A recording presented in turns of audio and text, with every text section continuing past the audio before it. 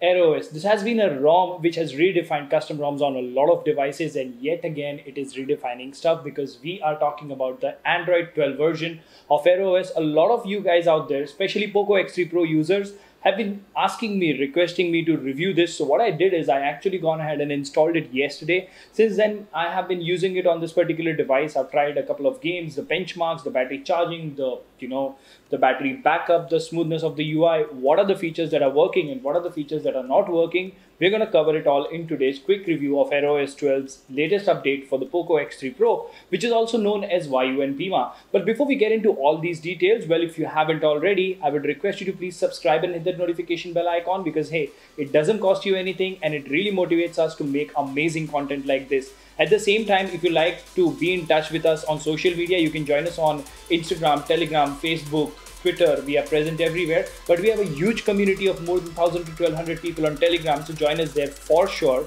And last but not the least, if you think the hard work is worth the effort, please click on the join button and support the channel. Now without further ado, hello awesome people, welcome to PhoneOps. My name is Kailash. Let's get going.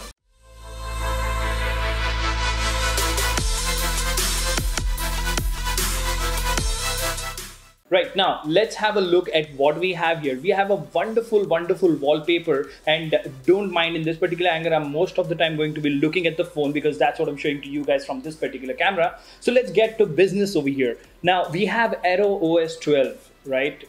Name is self-explanatory. So AirOS 12 is based on Android 12. It comes for the Poco X3 Pro and it's a very clean UI based operating system. The moment you boot into this particular ROM, you will notice that it comes with very beautiful wallpapers like the Google Pixel wallpapers and all the curated culture wallpapers, which make Monet UI look even better, to be honest. So the moment you boot into the ROM, you have a very clean user interface. You have these very basic icons at the bottom. The whole UI is super smooth and super fluid. Now, a small disclaimer over here, we are running this in always 120 Hz mode. Now, what that means is you will get slightly less battery backup, but I prefer to use it in this particular manner. That is what it was intended to do. Ultra smoothness all the time. That's what custom ROMs are for. So from the top to bottom, you have your quick tiles or the shortcuts for various functions on your device, in which you have basic things like airplane mode, DND, flashlight. You do have a screen recorder. Now for the Poco X3 Pro, the screen recorder is a very important factor in custom ROMs based on Android 12, because initially when the development began, a lot of ROMs were having this stutter issue. So what we'll do first is we'll go to device audio and microphone, which means while recording the display, we're going to record our own voice as well as the internal audio, and we're going to start the recording here. Let's see what happens.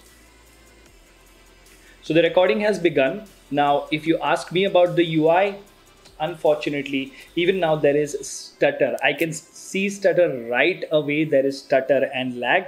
I hope someday they will be able to fix it, because this is a beautiful ROM which has amazing smoothness. So yeah, the built-in recorder is going to give you screen stutter, so don't use that. Use maybe a third-party screen recorder. But apart from that, if you're not using screen recording and you swipe to the left, you will find the Google feed, which is ultra smooth, works really well, especially in this 120 Hz mode. Now on our channel, on this channel, there has been a topic of debate that the Google feed lagging on stock ROMs on the Poco X3 Pro is not something abnormal. It happens in all the devices, even in Google Pixels.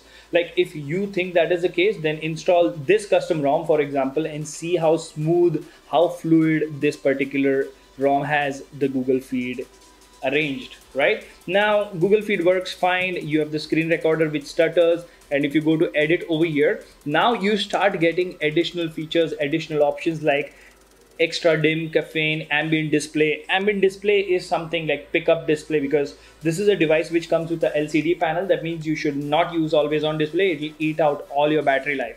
You have dark theme, and then you have the privacy quick access icons as well. Now once you are on the home screen, if you press and hold, you will see that you have home settings, which gives you very basic customization, and then you have your Android 12 widgets arranged like a boss, and they work absolutely fine, no problem whatsoever. If you go further down, you have wallpapers and more, or wallpapers in style. So if you go to change wallpaper, you go to styles and wallpapers, you have the curated culture over here. Say you select a green background wallpaper, and then select set wallpaper for home screen and lock screen, you will notice that Monet UI is doing its magic and it's working flawlessly. Even if you go to say the calculator application, let's locate the calculator here real quick. There you go. It's following the material theme, and then calendar, that is following the Monet UI as well. So the theming in this particular ROM is working absolutely fine. The themed icons on the main screen look great as well. So, at least the front and the smoothness of the UI is absolutely great on this particular ROM. I'll give it like 4.5 stars for such an early build.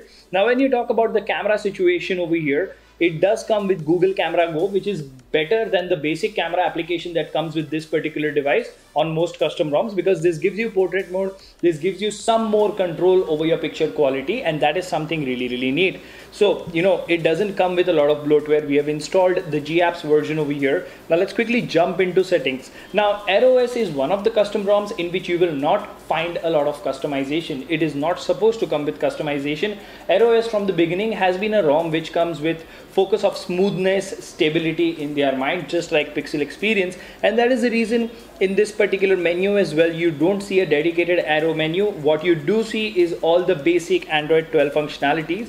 I'm not going to waste your time by explaining all the features again and again, which have been explained a zillion times by now from the time the first beta for Android 12 was out. So the important parts over here are battery. Under battery, you do have thermal profiles, but you don't have the 180 Hz touch sampling rate.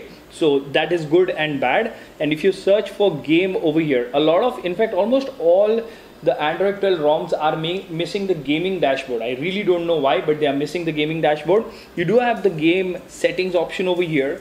And even if you go through the DND route, you will not find game dashboard. So I really hope the Aero team will add it sooner rather than later. Under sound, you have all the basic options with clear speaker and direct sound enhancer. And if you actually go to display, you will see that you have all the basic functionality, all the basic options. You do have an option of minimum and maximum refresh rate, which gives you 60, 90 and 120 Hz. So that's good. You have tap to wake, which works absolutely fine.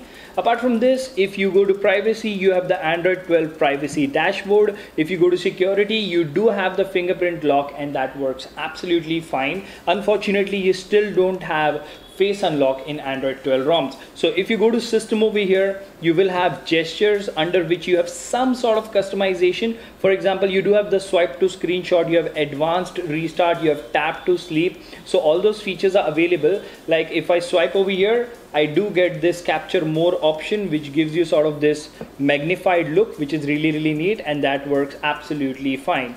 And apart from this, last but not the least, if you go to the about section of this wonderful ROM, you can go to Android 12. You do see this is the official GApps Android 12 version. You keep tapping on it, you will get the Android 12 clock, which will give you access to the Android 12 Easter egg.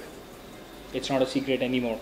Anyways, now talking about the other things of this particular ROM, it definitely comes with the latest security patch, that is the November security patch. And if you talk about the kernel, they are making their own kernel, that is the Aero kernel. Now that leaves us with one or two things left to talk about the ROM review in this particular video. First of them being, how is the battery life? So let's go ahead and have a look what battery usage we've had so far. So if you go to battery, you go to battery usage, you will see that I have been plugging and unplugging it. So we've just been using it on battery for 3 hours, and we've had the screen on time for just 1 hour and 14 minutes. But since yesterday when I was using it, I'll tell you this, the battery life is decent. It's a little worse than Android 11 custom ROMs, but it's decent. It can get you through a day. Now the reason for that is this device comes with a 5000 mAh cell. That means even on custom ROMs, which are still work in progress, you can get a complete day's battery life. The charging for 33 watts is a little slow. You'll get like probably 25 or 27 watts, which is still plenty fast. And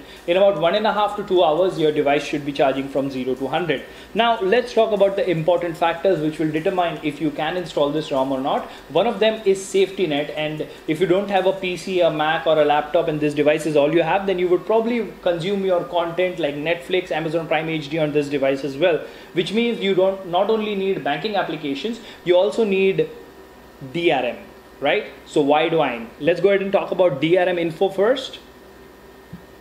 As you can see over here, it's L1. So your Netflix is safe, nothing to worry there. Now let's move on to the safety net test over here real quick.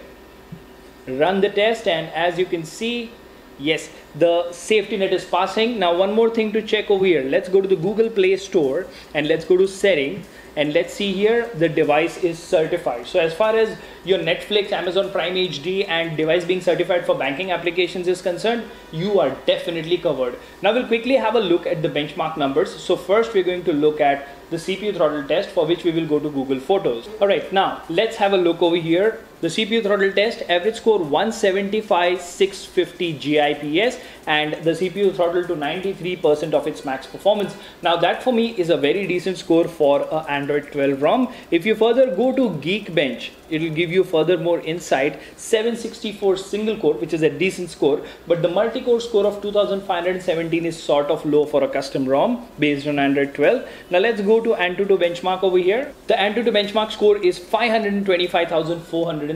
Now once again, this is a very low score because I've seen this device score up to 600,000. So if you ask me in a nutshell, should I install this ROM or not? Well, if you love pure Android look, if you want a decent battery life, and if you want the latest Android version with some customization and a kick, go ahead and install ArrowOS. But if you are a hardcore gamer, you are someone who does scrims and esports, I would not recommend this ROM. Stay away. But if you're anything other than that, you want to do casual gaming for 1 or 2 hours, absolutely go to ArrowOS. I'm pretty sure they're working hard and they will soon make a lot of improvements to this. Let me know in the comment section what do you think about this video.